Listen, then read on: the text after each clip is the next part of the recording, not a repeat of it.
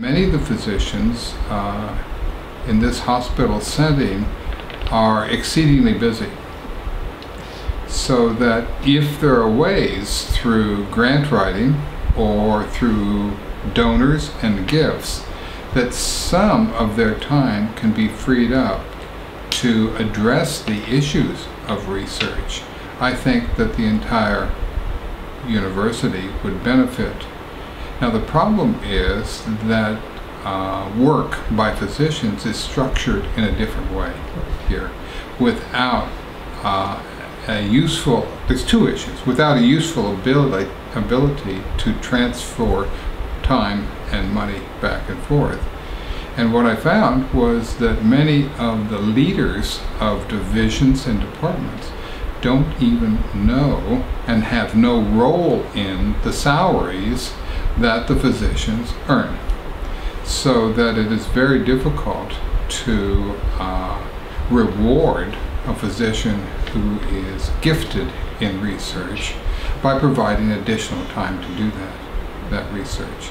I did that through personally talking with the individuals, and there are individuals who say that they are interested in research and they actually think they are, but not necessarily are they, because they do not realize how much work it takes. However, if you're going to do clinical research, you also need to have an environment in which you can see for some time in a week mostly those patients, so you can focus your attention. Because if the patients you're interested in, such as morphia or psoriasis, are seen scattered throughout the day, it's very difficult to have creative ideas. But if you can have specialty clinics, then it's easier to do clinical trials, to have concepts of what the pathogenesis of a disease might be, or to talk to like-minded colleagues in that clinic. So focus and specialty clinics, I think, are very useful in that respect. The most important is to have good data. So in the preparation of good data, to work with good people who can statistically state that your results will be useful. People who can say that this study, which needs to be registered internationally, should be registered. People who can also help in the writing of a manuscript. We shouldn't expect an investigator to be perfect at the beginning, but we should expect that that kind of aid should be available, if at all possible.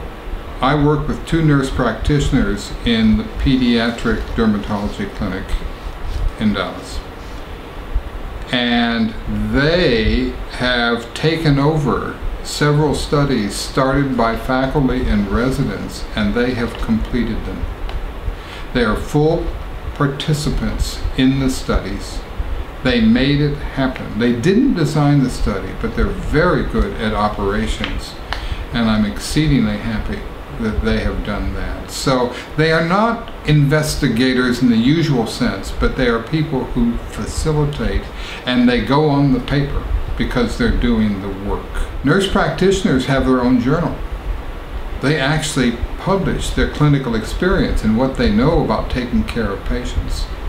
Now, nurse practitioners in Texas are legal providers. They can prescribe, and they can't hospitalize, but they can prescribe, and they can do an enormously valuable job of taking care of patients.